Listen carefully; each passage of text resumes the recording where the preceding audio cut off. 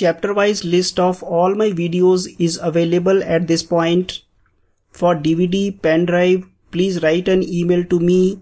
These videos, they do not require internet, they play offline, there is no problem of buffering. And please subscribe to my channel for regular updates. Thank you for your support once again. We are aware of two methods of solving a quadratic equation so far. One method is the direct shortcut method, which I have already explained. And the second method is the method of using the quadratic formula. Now you must be wondering or thinking which method to use when. That is one question that must be in your mind.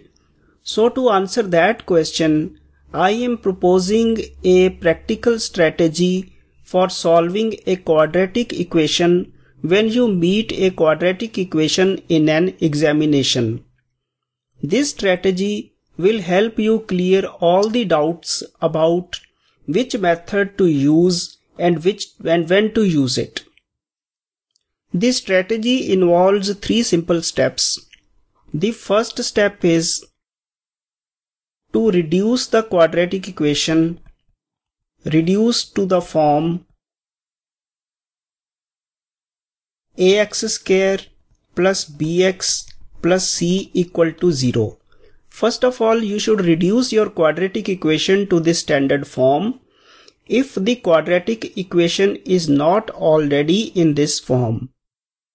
So what do I mean by that? Suppose a quadratic equation looks like this.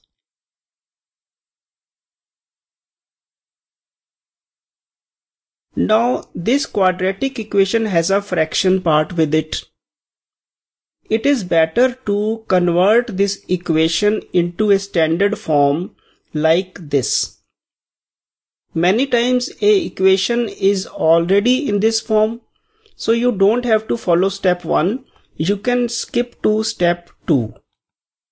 I will explain all three of these steps with a practical example also, but let me first of all summarize all the three steps that are required to solve a quadratic equation with the practical strategy. The second step is to try to find out two numbers whose sum is equal to b and whose product is equal to AC.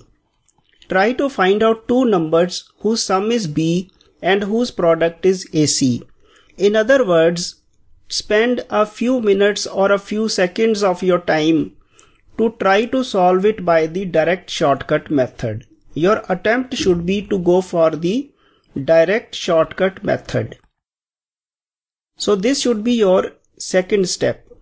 Try to spend some time, make guess, and if you are unable to apply this direct shortcut method, and then in the third step you should finally switch over to the b square minus 4ac, that is, you should then try to solve it by the quadratic formula. If things don't work by step 2, then they are 100% sure to work by step 3. In this way, at the end, you will surely get the solution to your quadratic equation. Now today I will take up this through complex examples to show you how practical method can be used to solve questions that were asked in the previous year's examination. I have taken all questions from the previous year's examination. They will help you know the level of the questions that are being asked and how to solve them.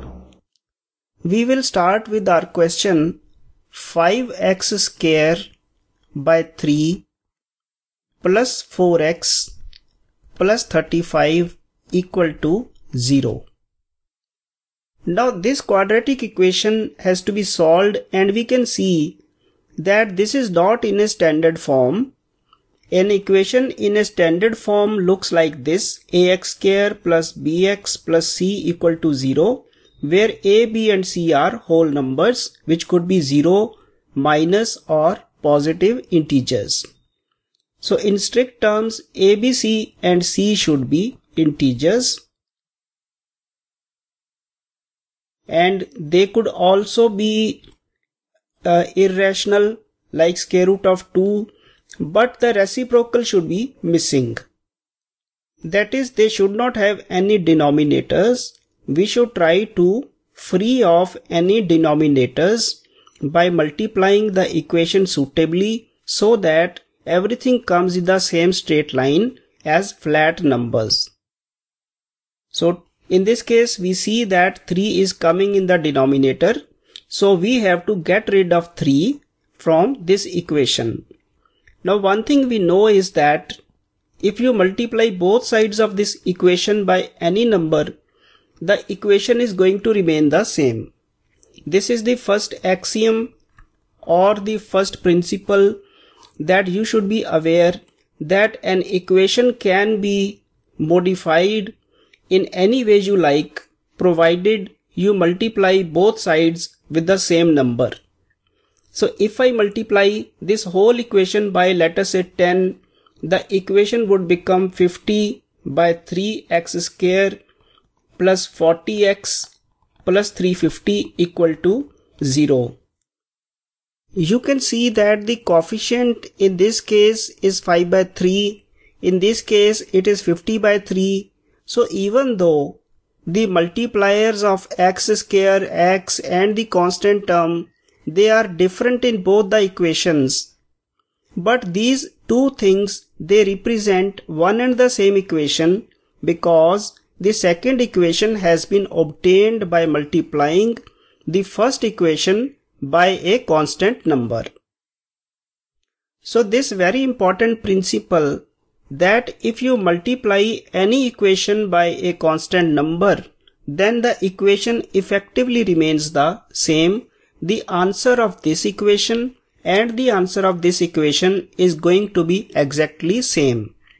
So as far as the answer is concerned, both the equations are exactly same. So if this principle you understand, then we can utilize this same principle to get rid of this 3. So how do we do it? Obviously, we can see that if we multiply the entire equation by 3 like this, 3 multiplied by 5x square by 3 plus 4x plus 35 equal to 3 multiplied by 0. We have multiplied both sides by 3. This equation is not disturbed. So what we get is 5x square plus 12x plus 35 multiplied by 3, whatever it is, equal to 0. Now this equation is a derivative of the original equation. So the solution to this equation and the solution to this equation are exactly same. Before I solve this, let me take one more example on the sidebar. Suppose the equation had been 5x square by 3 plus 4x by 5 plus 35 by 2 equal to 0. This equation is difficult to solve by both the methods, that is the shortcut method and by the quadratic formula, without reducing this equation to this form. If we don't reduce this equation to this form, then it won't be possible to solve this equation by any of the two methods. So we have to reduce it to this form. How do we do? We have to get rid of 3, 5 and 2. So how do we get rid of 3, 5 by 2? First of all, find the LCM of 3, 5 and 2. The LCM is going to be, we can see that it is going to be 30. So once you know the LCM, then you multiply both sides by the LCM. So if we multiply both sides by the LCM, we will see that this whole equation we can get rid of the denominators. So I am writing it like this. So 30 into 3 will be 10. So it will become 50x square because 10 into 5 is 50. Add 5 will go with 6. 6 and 4 will be 24. And 2 into 15, 30 will go by 15. So what we will get is 15 by 35, whatever it is, equal to 0.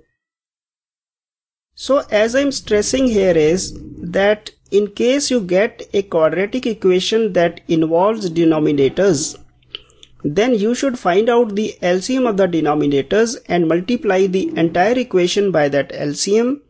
Your equation will ultimately transform to a flat, straight equation that can be solved by using any of the two methods.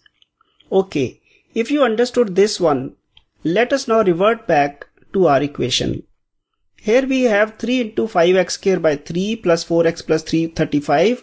This we multiplied by 3 because there is only one figure that is appearing.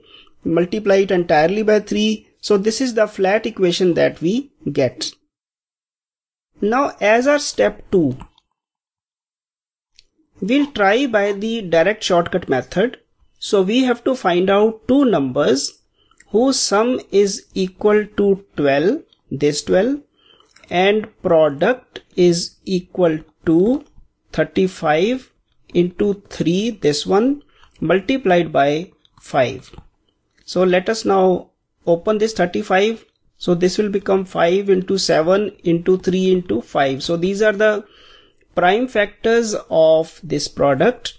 We have to partition this into such a way so that the sum of the two partitions is equal to 12. Now which is the smallest pair? The smallest pair is 3 into 5. So, or it is 15. So it means if we take two of these in one compartment, then we can never get a number whose sum will be 12 because this is greater than 12. The other is going to be 35. Obviously we can't get it.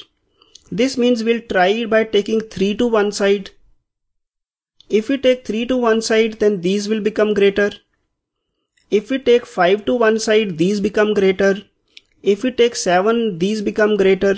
So it seems that it is not possible to find a number, two numbers whose product is equal to this number and whose sum is equal to 12. I have orally tried to find two partitions out of this, but I have not been able to find out a partition the sum of which is equal to 12. This means my shortcut method is not working in this case, or at least I am unable to find out two numbers whose sum is 12 and whose product is this. So if I fail by doing that, then as per my strategy, we'll now move on to step 3. If you are having any doubts about this, then you should go and check my previous lecture where I have explained this whole process in detail and I have just fast gone through the whole system. So the whole point is that I am unable to find two numbers whose sum is 12 and whose product is 35 by 3 into 5. Now let me take to my step 3. I'll find the discriminant D equal to B square minus 4AC. So what is the discriminant? B in this case is 12. So it will be 12 square minus 4 multiplied by 5, which is A, and C is 35 by 3. So this will become 144 minus this will be 20, and 20 into 3 is going to be 60. And 60 has to be multiplied by 35, which I'll do on this side. So I'll perform a calculation of this. It is something like 2100. So which turns out to be negative less than 0. So this means that this quadratic equation has no solution in real numbers. So no solution is possible for this quadratic equation. If a question comes for this quadratic equation and some options are given, then you will obviously tick mark that it doesn't have any solution in real numbers. And how do we ascertain that? First of all, we converted it into a flat equation. Then we applied the step 2 to guess out two numbers whose sum is 12 and product is this. We failed, and ultimately we calculated D, and we found that D is turning out to be negative. And this means that if D is negative, then obviously this equation has no solution in real numbers.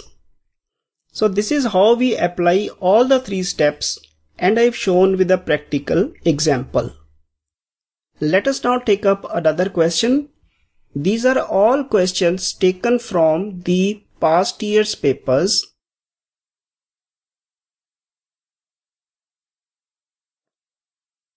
Now this is another question. So our step 1 is already done for us. The equation is already flat,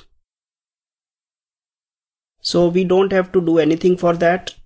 For step 2, we will spend some time to find out two numbers whose sum is equal to minus 117 and whose product is equal to 169 multiplied by 20 AC. For this part, we will split it into prime factors. We know that 169 is 13 by 13 by this 20 can be split into 2 into 5 into 2. So this is what the set of 5 numbers is available with us, all the prime factors. We have to partition these into two parts whose sum is equal to 117. With a little guess, we can see that if we combine 13 and 5 into one partition, and if we put these 3 into another,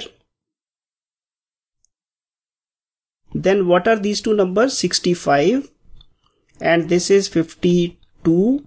And now if we add them, we will get 117. But since a minus sign is already there, so we will see that these two numbers will have to have minus sign. So minus 65 multiplied by minus 52 is equal to 169 by 20 whatever. I am not calculating it because I have already factorized it and obtained my two numbers, and I am sure their product will be same because these two numbers are obtained by partitioning these prime factors only. Now 65 and 52, they add to 117 and their product becomes this one. So these are the two numbers that I was looking for. So the solution will be first number divided by minus of A, which is minus 20. So this becomes 65 by 20, which we can now see is that this can be now cancelled on 5, 4. So this is one answer. And the second answer will be minus 52 by 20, which by minus 20, which becomes 52 by 20. This can also be cancelled on 4. 4 5s are 20 and 4 13s are 52. So this is the answer. We don't have to go to step 3 because our answer is already with us. Let us move on to our next question now. The question is 2x square minus 4 plus square root of 13 into x plus 2 square root of 13 equal to 0. This equation is already flat. There are no denominators, so we don't have to carry on our first step. Now for our second step, we have to find two numbers whose sum is equal to what? This b, that is minus 4 plus square root of 13, and whose product is equal to this is a multiplied by this, which is 2 into 2 into square root of 13, that is 4 square root of 13. About this you are obviously clear. This was also asked in one of the previous year's question papers. You can't imagine how simple this question was. The sum of two numbers has to be this and the product of them have to be this. We can obviously see that both the numbers are -4 and -13. If you multiply them, this minus and minus becomes plus, and if you add them, they will add to -4 plus square root of 13. Nobody can imagine how simple this question was. So now, what is the solution? -4 divided by minus of a, which is equal to this minus minus cancels and 2 4, this becomes 2, and minus square root of 13 by again minus a, that is -2, which is equal to square root of 13 by 2. So simple it was. Many people get scared of these square roots. So these questions happen to be simpler. Let us now take more questions on square roots so that your fear is reduced. Let us move on to our next question. The